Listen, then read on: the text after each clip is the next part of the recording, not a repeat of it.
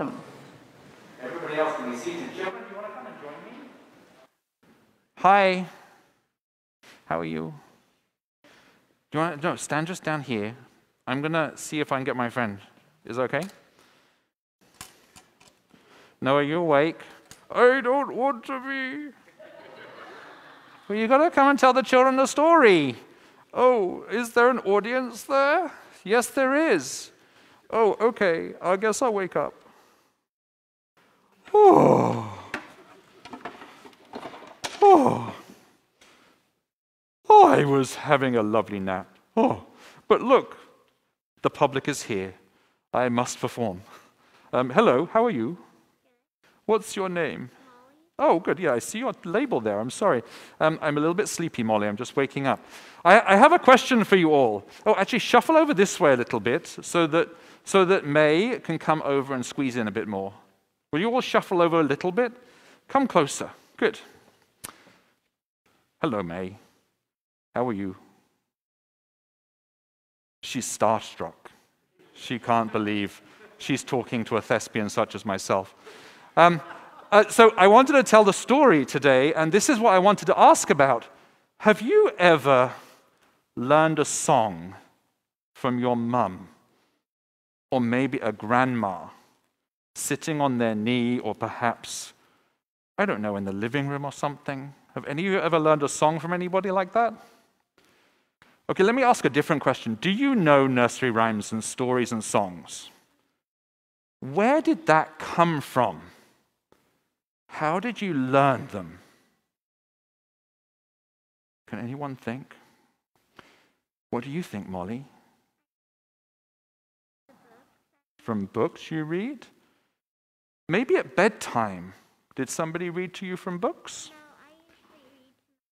Molly reads to herself. That's very good. You know, some of these things happen before we can even remember where they come from. Sometimes people tell us stories. They tell us stories and they sing us songs, and they go into our heart before we even really know where they come from. And then if they're really good stories and good songs, they start to shape us and make us the people we'll become. I want to tell you this because Mary sings a song in today's gospel. She sings a song we call the Magnificat.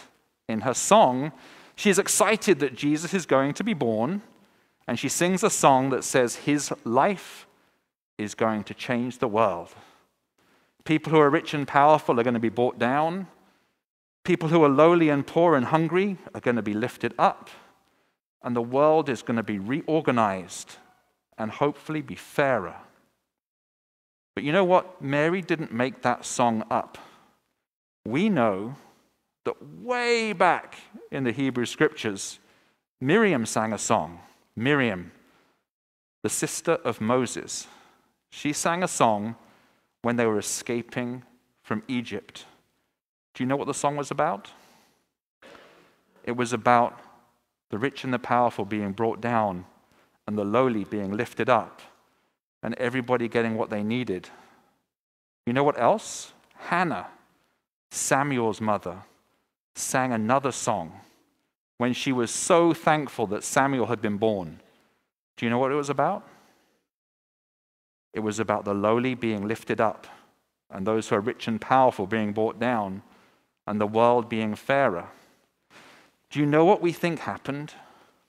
We think that in the ancient world, mothers taught their daughters a song when they were so young that the song just got into their hearts. So that when an exciting moment happened or they saw God moving, they would sing this song and it would help them to understand how God was changing the world.